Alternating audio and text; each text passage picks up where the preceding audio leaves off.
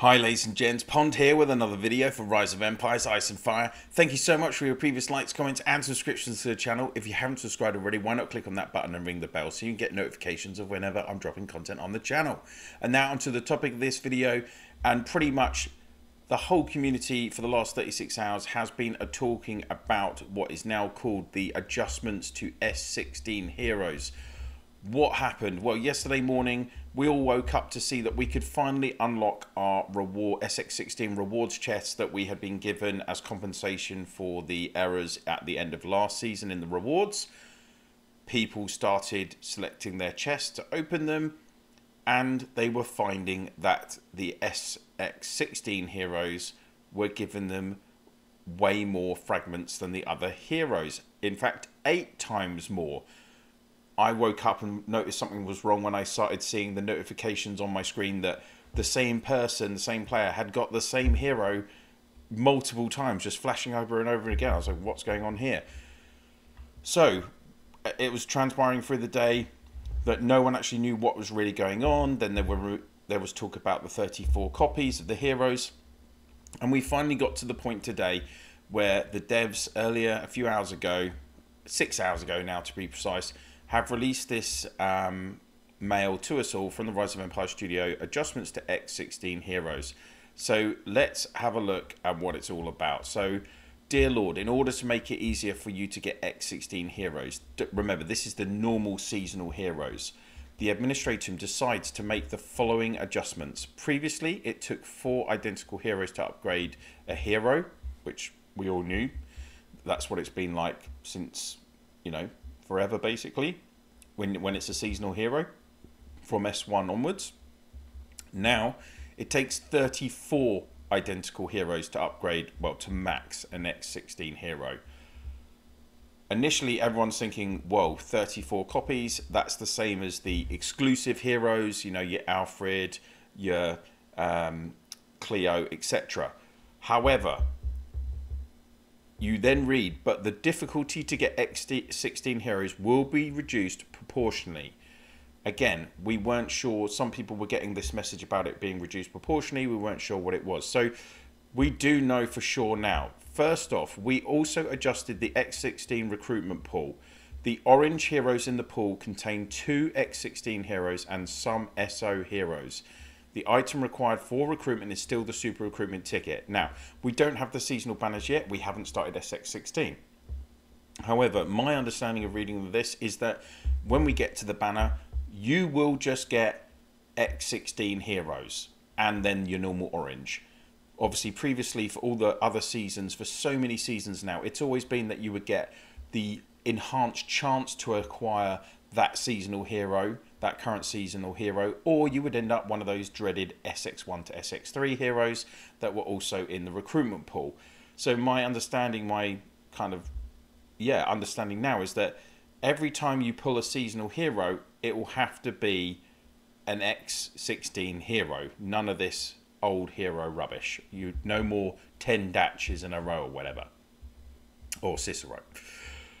Now, they even for the devs, unusually for the devs, I have to say, they have actually gone into very specific detail. So we'll come back to this chart in a second. But previously, the chance to get a seasonal hero was around 1%, which is correct. I think it was 1.8%, something like that, or 1.4%, sorry, 1.4%. And it took 90 to 120 super recruitment tickets to get a hero of the ongoing season. Now, again, that is an average. Some people will say, well, I got a hero after 10 tickets. And others will say, well, I used 140 tickets, 150 tickets, and I didn't get a hero. Again, it was all down to chance. Now, they're saying the chance to get an X16 hero is 10%. And with 2 10 times draws, as in the ones where you use 10 tickets and you get an 11th chance for free, they're saying you have a chance to get 1 to 2 X16 heroes. So, on the chart above, it shows you that X16 heroes with skills 6 and 7 at level 10 and skills 5 and 8 at level 8 should take about 240 to 336 tickets. This compares to the current previous way of doing things with seasonal heroes, which should have taken you about 270 to 360 tickets to get skill 6 and 8 to level 10 and not unlock skill 7. In reality, we all know that it was taking way more than this amount of tickets often to get effectively 3 copies of that same hero. In fact, some big spenders had even spent 1,500 tickets and hadn't got this many copies. So it will be interesting to see how this is calculated, because they've put a notice here to simplify. The calculation is one season hero was previously taken as 90 to 120 tickets, but bear in mind that was you weren't guaranteed the current seasonal hero, and they're saying that now you're basically guaranteed an X16 hero with 10 to 14 tickets. The probability might fluctuate. Please refer to the actual results for the final effect. Yes, it will probably end up being more than that. So in theory, they're saying that it might take you 476 tickets to max an X16 hero. Deep breath. Now, let's look at the positives. By having so many copies like you do the exclusive heroes, one benefit is that you can actually unlock all of the skills much quicker, because you will end up picking up 4, 5, 6, 7, even 8 copies of this hero very quickly, in theory, with this season system. Even if you're a free-to-play player who can only accumulate, say, 150 tickets a season, you can, in theory, I stress, you could unlock these new heroes with very little tickets and be able to have all their skills active. Now, I think we would all agree that even though a skill might have a lesser chance or it might not be as possible, having it actually activated is better than it not being activated. So in that regard, I guess it is making recruitment a more level playing field.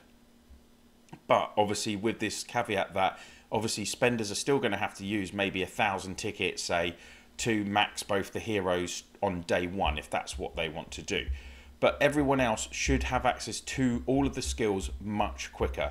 For me, I think that's a real positive, and I think that's probably one of the key aims of what they're trying to do with this system. That's my understanding. How the system has been implemented and communicated, again, you know, why wasn't this released yesterday when they first already was allowing us to unlock the chest with the heroes? Who knows? 34 tickets, like, it's a bit of a weird number if you're just looking to increase the chances, but I guess in theory it kind of corresponds with what you're doing with exclusive heroes. So we'll just have to wait and see until the recruitment banners themselves, but we could be seeing a lot of notifications on the first week of SX16 or the first day of SX16, and I will try and bring you a recruitment video on those days. The two other things to think about are, first off, what's included in this text here. At the same time, the method of obtaining fragments such as hero coins will not be adjusted, and the difficulty of obtaining X16 hero fragments will also be reduced equally.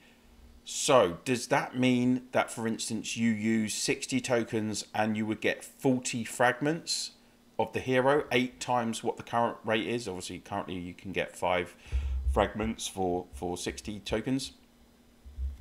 Or even up to, like, say, if you use 2,000 tokens, will that get you 8 copies, 1,600 fragments, for instance?